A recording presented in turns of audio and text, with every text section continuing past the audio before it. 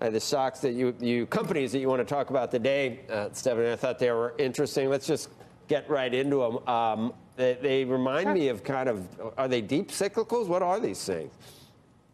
They are. They definitely are. I think the economy, the data that we've been getting for the last several weeks, months, quarters is better than expected. We're running about 3% GDP.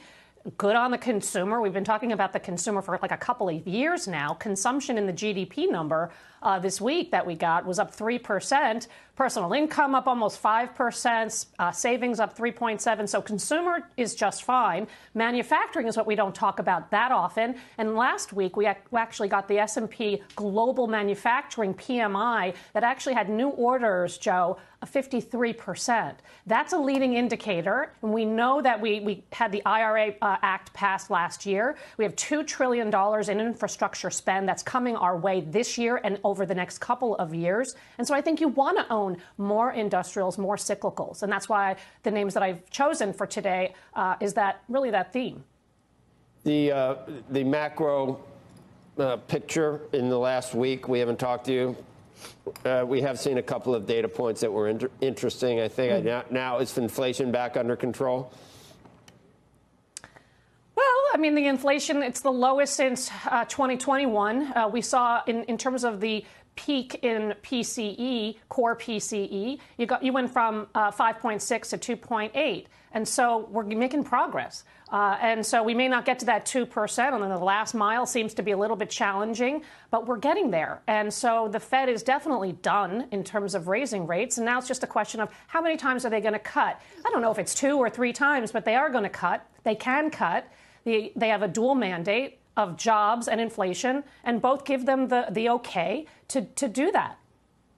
Steph, the NASDAQ, we've been talking about it, finally regained all-time high ground, and that's with the benefit of AI.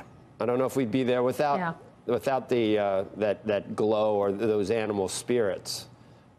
How would you describe what technology's been through the last 2 or 3 years? Well, it's really amazing, right? I mean, AI, we've been talking about AI for many, many years, but obviously got really jazzed up about it last year as generative AI really took over and gained momentum. It's $1 trillion total addressable market by 2030, probably at a minimum, Joe. And so you definitely want to have exposure. I'm not sure you want to own, we've talked about this, I'm not sure you want to go out and buy NVIDIA up 270% in the last year, but there are plenty of names. I mean, you talked about Dell. These numbers were huge last night, and that stock trades at 13 times forward estimates, and you know the numbers are going to go much, much higher. When you have AI orders up 40%, you have a doubling of their backlog in AI, you have a PC cycle that has been dead for the last couple of years that is now starting to see a recovery. I think you can absolutely buy Dell up this much today, and I think you can also buy something like a CDW, which is something that I own, also on the same theme. So, Steph, I try to remember everything you say, but, we have a lot of people that come on. I know that if there was one trade that almost across the board over the past few years, people always felt safe recommending healthcare. Well, healthcare, because everyone was always going to get older and it was always going to be a place to be.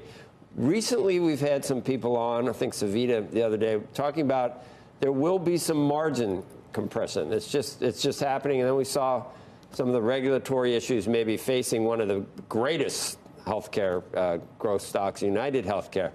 Were you bullish? Didn't you like healthcare in the past? And are you changing? Have we hit the, what's a nadir? Is that the peak of the pike? Have we hit the peak and are we on the other side? Healthcare has been really frustrating, and yet you've seen healthcare earnings up about 8% in this past quarter.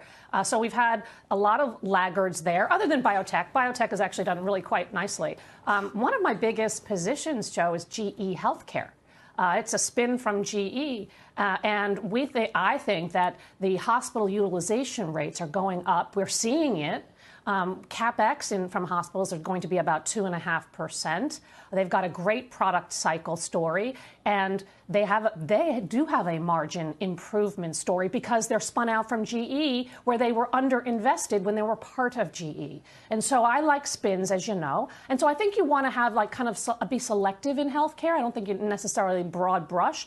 I do think United Healthcare is sort of interesting, especially because it's down a lot in the last couple of days on regulatory issues. I think it's a lot of noise. And I think they're going to have pricing power. They're not going to let their MLRs go up much more without actually offsetting that with price increases. And so that I like that one, too. I like Bristol Myers. That's like dead on arrival. The stock is trading at like 7 times earnings, has a great yield. So I think there are places and pockets within healthcare. But if I have to tell you, I much prefer some of these cyclicals that we were talking about in the beginning of the show. I like this Eaton a lot. I love GE now that they're spinning out Vernova. We knew that was going to happen, but that's good news that they're getting that past them. I like Masco, love housing. So there's a lot to do in the market beyond tech. I like tech, but there's a lot to do beyond tech.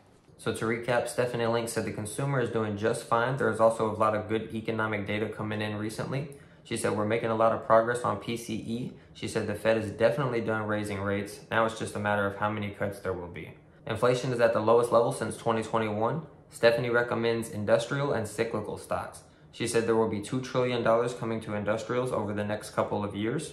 The companies she recommends are GE Healthcare, United Healthcare, Bristol Myers, and General Electric.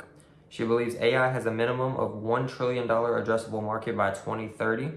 And she's overall bullish. We're seeing a full market broadening now. It's not just the Mag 7 and big tech guys.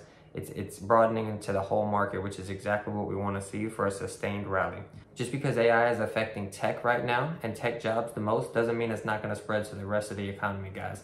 This is just the tip of the iceberg. We're on the road to 1,000, guys. I'm hovering around 900 subscribers. Please hit that subscribe button if you made it this far. I appreciate you being here. Thanks for watching.